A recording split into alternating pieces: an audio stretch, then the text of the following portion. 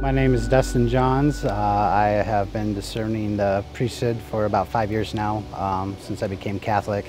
It actually started earlier than that when I was a small child. My mom was Seventh-day Adventist, my dad was Catholic, so that's where I got my Catholic upbringing. But I practiced Seventh-day Adventist, but I did go to Catholic Mass with my paternal grandparents, and that's where I first got the taste of the church and the love for the church. But I went through my whole life Seventh-day Adventist, and I always wanted to be a preacher. So that's where I first started my discernment for the religious life. But then my teenage years hit, and then I joined the Air Force, so my religious life kind of went on the wayside for a little bit. I still prayed to God and had a relationship with God, but as far as going to church and stuff like that, it was virtually non-existent.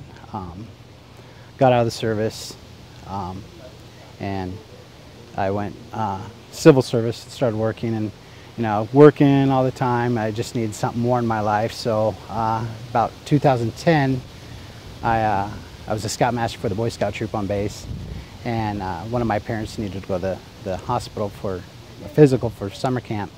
And we were talking, and I was talking, I needed to go to church more, and she's like, what religion are you? And I'm like, well, I've kind of done a little bit of this and a little bit of that. I was raised Seventh-day Adventist, and I've been to the Catholic Church, but I've tried everything in between.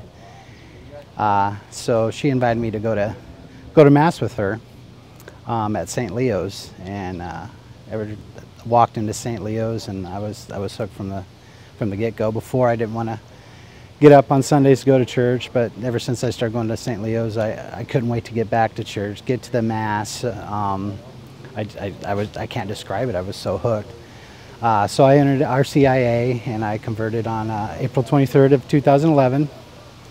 And so my discernment for the priesthood pretty much started as soon as I converted, was confirmed, and First Holy Communion.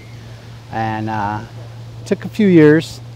In fact, last year I was going to enter the seminary, but I kind of got cold feet, so I took another year and discerned and prayed to God and talked to family and friends, and now I'm going to be entering the seminary this fall, and I'm excited.